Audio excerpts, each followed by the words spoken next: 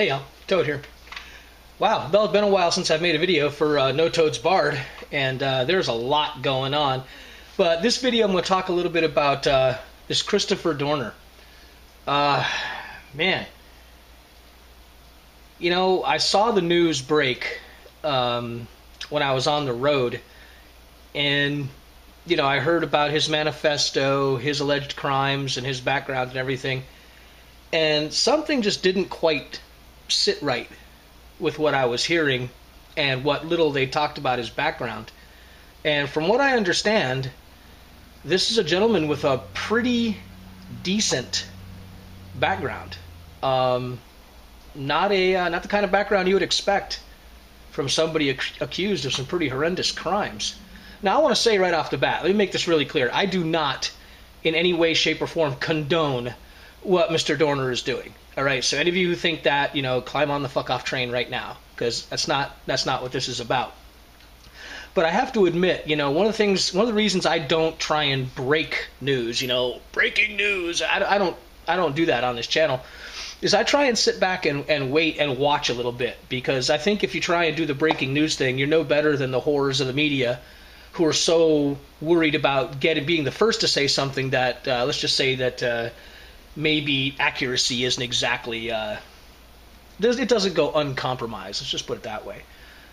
So I decided to wait till I got back to the house and sit and read as much as I could up to this point. And I just got done reading his manifesto. Now, if you watch one of the mainstream media places, they of course pick and choose pieces out of the manifesto to make whatever point they're trying to make on camera.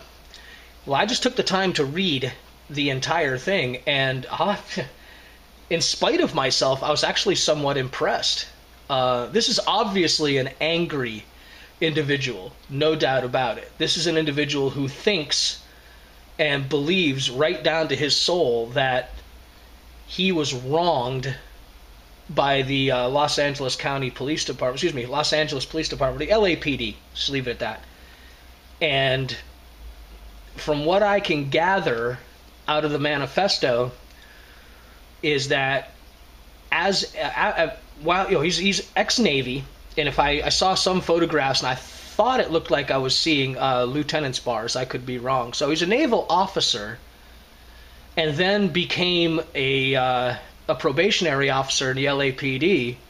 While he was, I guess he was probably finished with active duty, was in Naval Reserve, and while he was a probationary officer, there was an arrest made, and his training officer allegedly kicked the suspect when the suspect was no threat whatsoever about the head and chest face area. And this man, Mr. Dorner, reported that the training officer had done that. Along the way, evidently, there were some other situations where Mr. Dorner had overheard basically cops calling people niggers, and called him on it, including up to the point where, you know, he actually thought about shooting one of the other cops because of using that word. Now, Mr. Dorner is, of course, black. So I guess he reported his training officer, and I guess his attitude towards the other police officers who are using these racial epithets, or whatever you want to, basically using the word nigger, kind of all together led up to him, after finishing his probationary period and actually becoming a police officer, they fired him. And he believes he got fired because he was speaking out against other officers.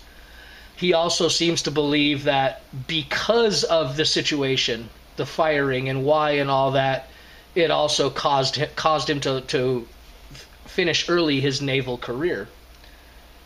And, you know, again, I don't condone anything what he's doing.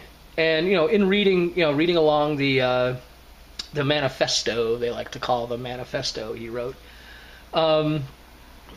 he makes it pretty clear that he's not trying to do anything more than call attention to what happened to him. That was the part of the manifesto that interested me the most, is that there was a certain there sounded like a certain honesty towards the end of it, where he was just basically saying, look, you know, I have the training, I have the ability, and I have the determination to carry out a guerrilla warfare situation against police officers. And he goes on and tells what kind of police officers, why, blah, blah, blah. And then all he asks for, and I don't think he quite said he would stop if this happened, but that's the tone I got from it, was that all he's asking is for everything that he was accused of to be looked into and the quote-unquote truth to come out. Now, the thing that bothers me about this the most is that when you do some research into Mr. Dorner's character and history, there just doesn't appear to be any other signs. You know, he's not, you know, an Islamist like the Fort Hood shooter. You know, the military just does not, as a habit, produce angry people like this. There's nothing that I can find in his history that really leads towards this type of behavior. So I think this case bears watching. Now, again, I'm not rooting for Mr. Dorner. I am not in any way straight. I would just really, really like Mr. Dorner to be able to turn himself in, not hurt anybody else. But I would be lying if I didn't say, I also think that the LAPD should, in fact, allow an outside agency to come in and check out Mr. Dorner's story. Because, you know, a lot of times, not everything is exactly the way it should be. And while I can't agree with Mr. Dorner's actions, I'm certainly curious to find out the truth of his motivations.